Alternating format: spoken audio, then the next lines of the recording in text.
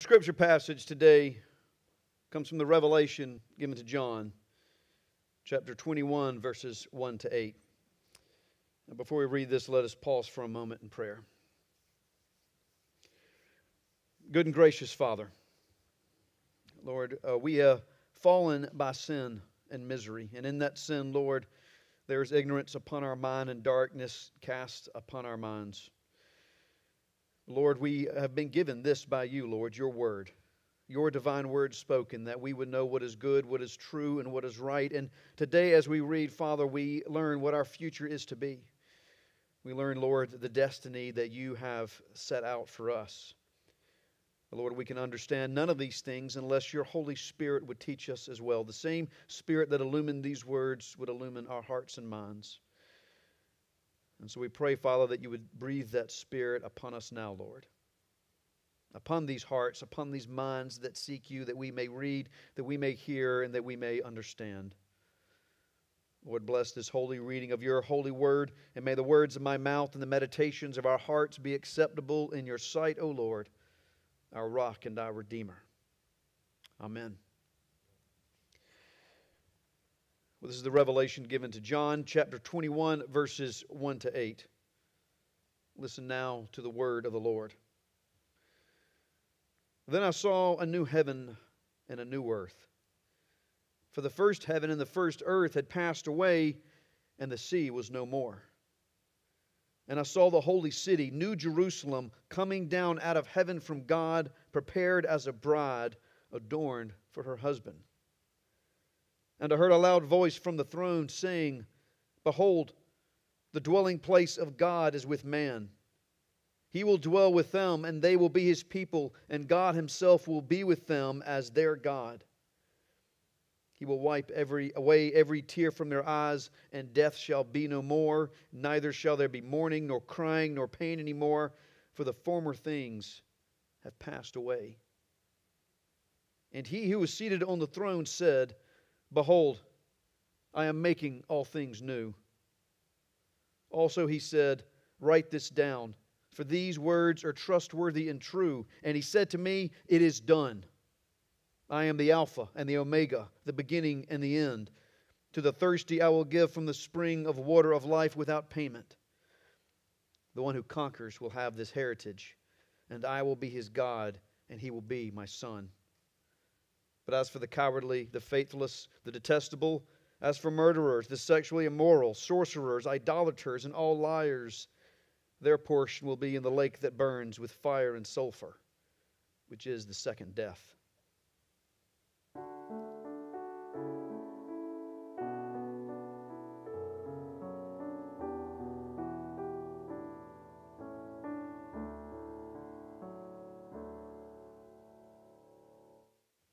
This is the word of the Lord. Thanks be to God. We are a culture that has a lot of stories.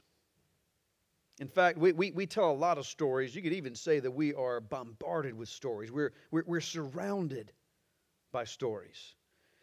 I mean, we've got our TVs, we've got movies, we've got books, we've even got songs that tell stories, we've got sometimes even commercials will tell a little story in there.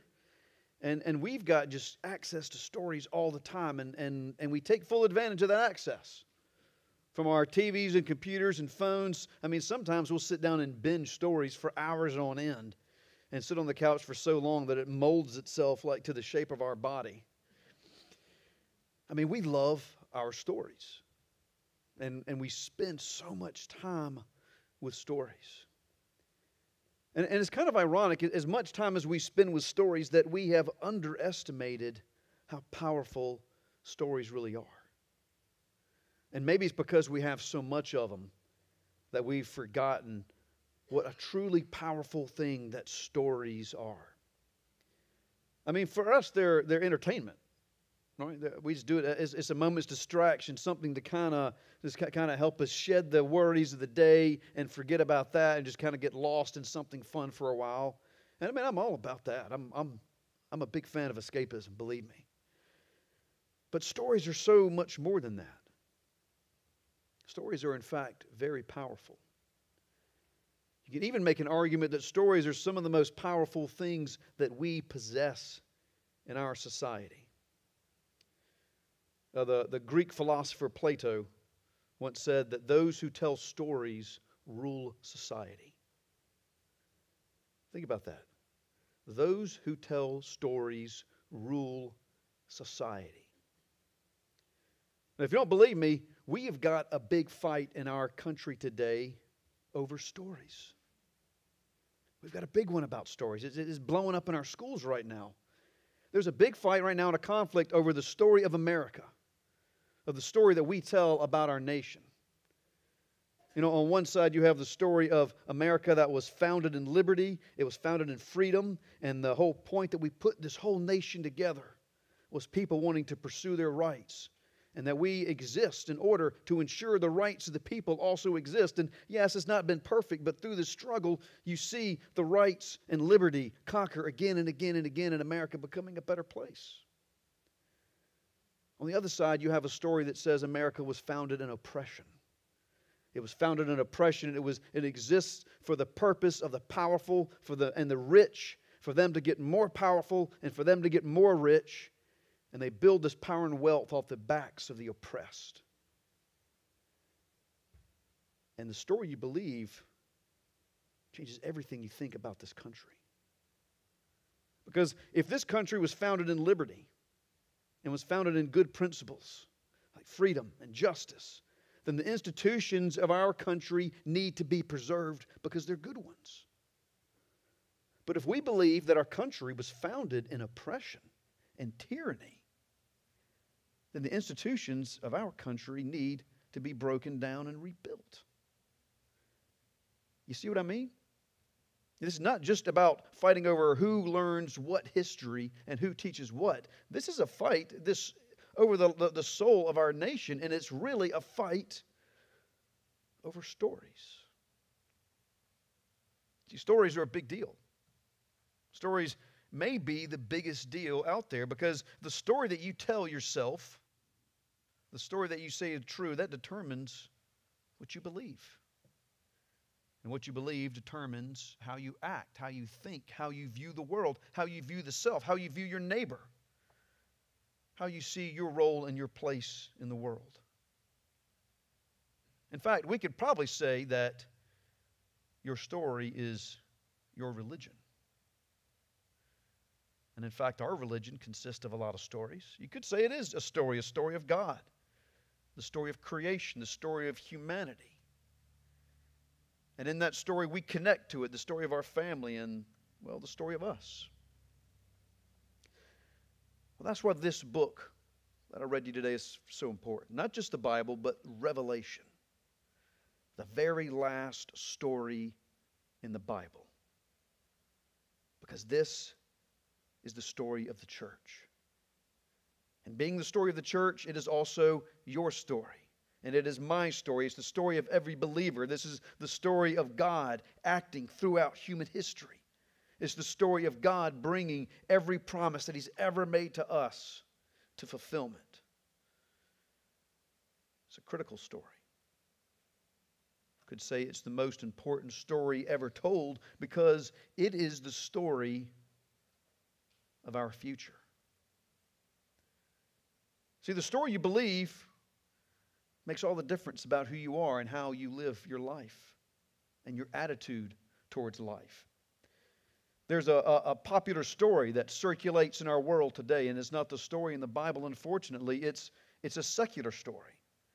It's the story that we talk about in public. It's the story we accept in our courts and in our Congress, in our halls of government. It's the story that we teach our children. And it's a story that says that the universe began for, well, no particular reason, but it just began. It was a purely natural phenomenon. It was kind of an accident. And there was just a big explosion billions and billions of years ago. And with that big explosion, there were lots of fortunate accidents, one after another, and all these fortunate accidents just happened to create a sun. And this sun just happened to create a planet just the right distance away for life to evolve one day. And in the story, out of a primordial soup of a bunch of chemicals just kind of swimming around, for no particular reason, life popped up and emerged. And then once life emerged, it started competing with one another. It started fighting with one another. It was nature red in tooth and claw, and through this competition, other beings started to come forth. And eventually that's where we came from. No reason. We just got here. And how we became human beings like we are today, well, we were just better than the others. We outcompeted them. We outfought them. We outwarred them. But this story is not just a story of the past. There's also a story of the future here. And this is the one that the secular story, that they don't want to tell this part of the story because, well, I'll tell you the story and you'll see why. What's the future of our universe? Everything dies. That's it. That's the future. We're just organisms, and we'll die, we'll go into the ground, and we'll be forgotten, and everything about us will be forgotten, and life will just move on. Eventually the earth will die, we'll wear out all the resources. Eventually the sun will die, and when the sun dies, the earth will be nothing more at that point. And this universe that's growing and expanding will one day stop expanding, and its own gravity and energy will start pulling it back in on itself, and it will end just as it began, as a small singularity floating in the darkness, the cold, and the void of space. It begins, or it ends rather, just like it began, oblivion. And so what's our story in this story? Starts by an accident, ends in oblivion. You arose by accident as well. And what are you here to do? You're nothing more than a vehicle for carrying your genes to the next generation. You survive, you eat, you mate, and you die. There's really no meaning. There's no purpose. The only thing you can do in this life is enjoy as much as possible, squeeze as much pleasure like you're trying to squeeze the last drop of water out of a dry sponge. Because one day we will all die and be cast into oblivion. And everything that we do will be destroyed and forgotten. That's the story we tell. Story of a world and life that begins in meaningless and ends in despair. And once you understand this, it's really easy to see why there's so much confusion and anxiety in our culture today. Because this is the story we tell. There's no identity. There's no purpose. There's no hope. This is where the church comes in. This is why the church is so important. We carry into the world a very important story, a story that is so important. Jesus said that we are the light of the world, a world in darkness. We carry the story of a universe that is created by a good and loving God, a world that was created with purpose. It's life fashioned by God, life in a world that is made good. And each and every one of us are part of God's plan. Each and every one of us, though we are half animal, made from the earth, the dust of the earth, we are also half divine. We bear the God spark in us, the very image of our Lord. We're not just animals. We're more than animals. We're not just carriers of DNA into the future. Life is more than happiness and pleasure. Life has purpose. What purpose, you might ask? What purpose does this life have? Well, that's where we come to Revelation. Where we come to hear the story of where all this is going. The great project of life that God has begun in the universe. That's why it's so important to know this book. To read this book regularly, to make it a part of your life, to know it from one end to the other, because this is a part of your story as well. And unless you know it, you don't know where you fit in to God's great story. The most important part of this story is the end. The part that I read to you today. This is the destiny of the world.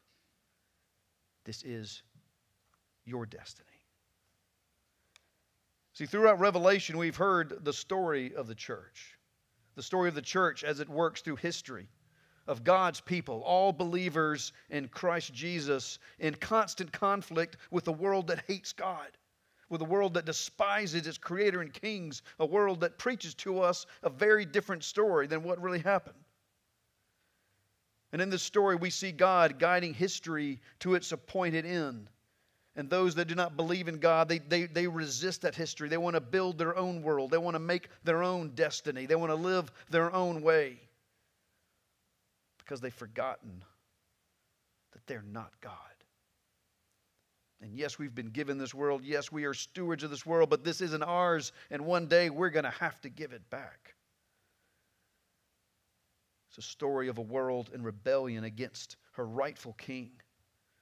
And this rebellion starts to look successful. It looks like that they've won, and those who are believing in God and trusting in their rightful king, they seem to be the losers, and those that have preached this other story, they've seemed to win.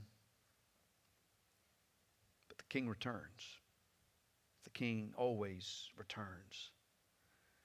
And in the story we find that those that were loyal to her Lord and her God will find ultimate fulfillment. And all those who insisted on rebellion will be destroyed.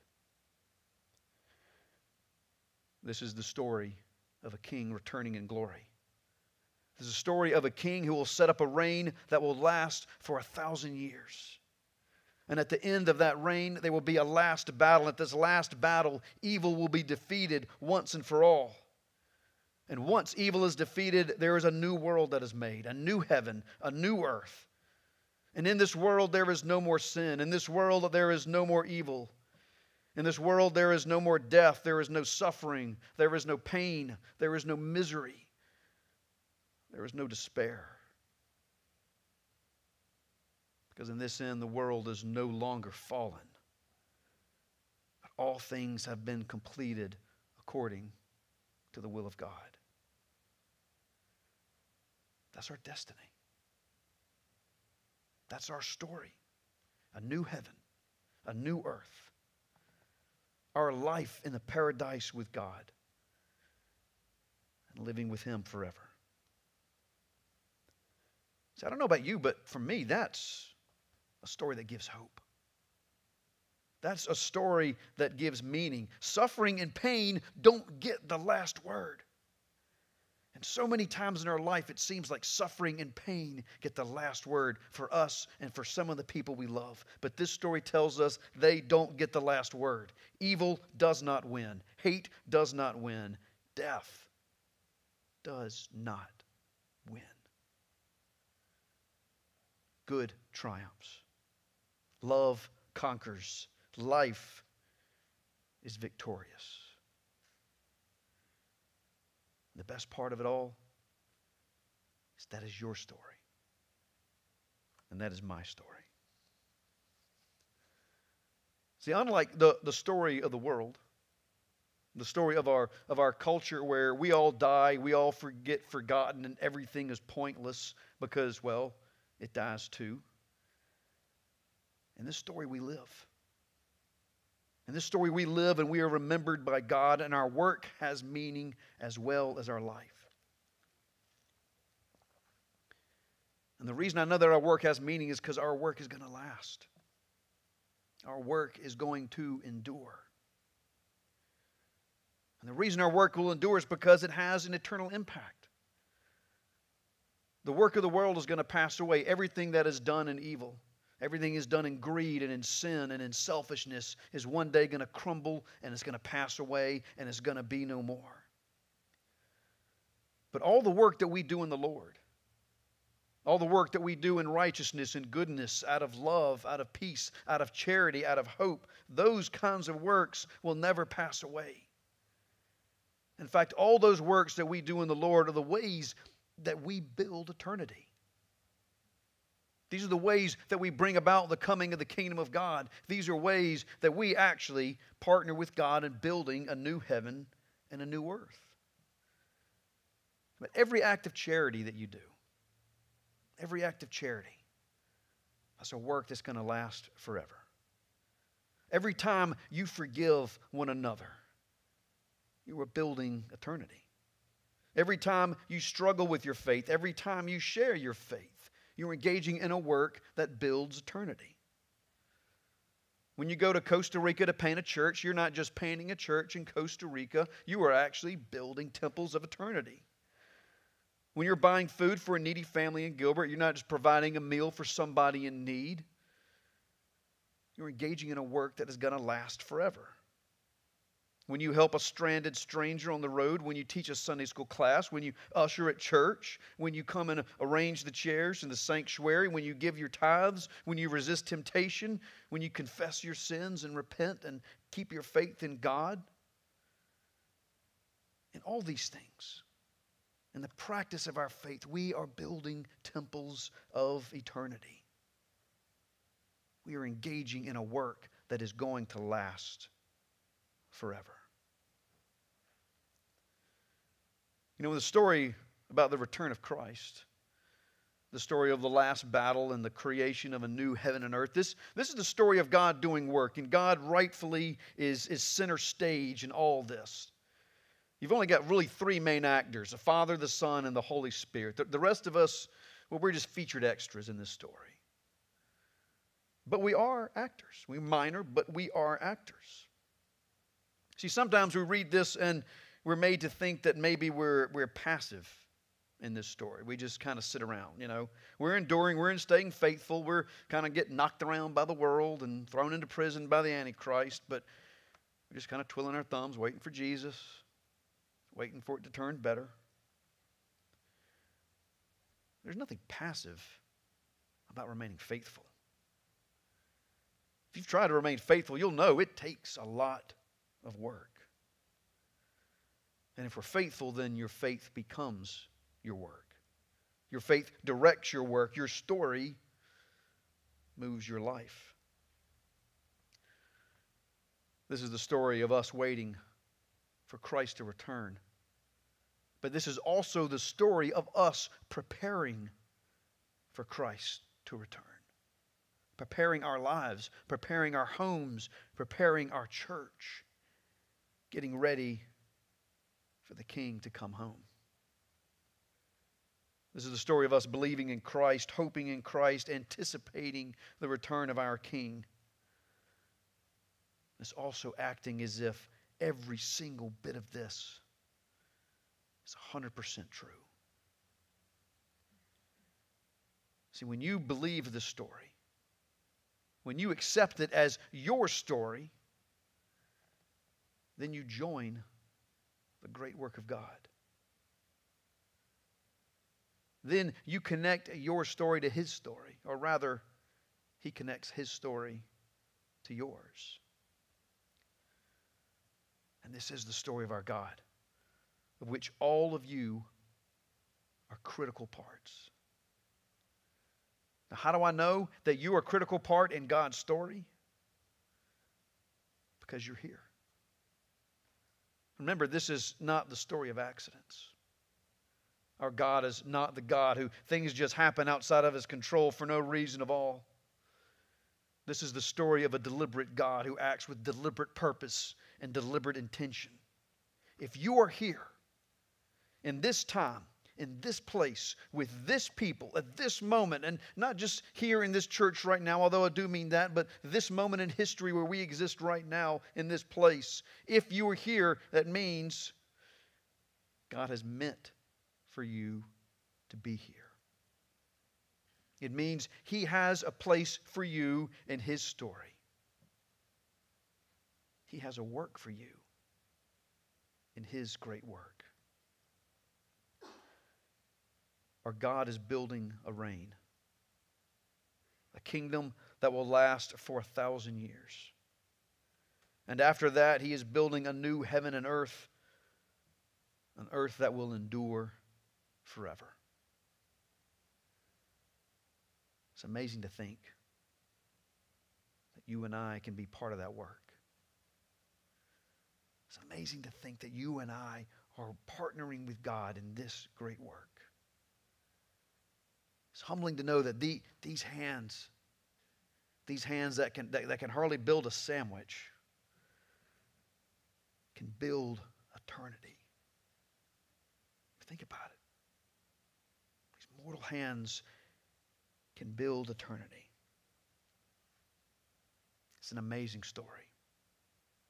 It's an amazing story indeed. Some would say it is too amazing. Some would say the story is too amazing to believe. But what I would say is an amazing story. It's the only kind worth believing. To God be the glory forever and ever. Amen.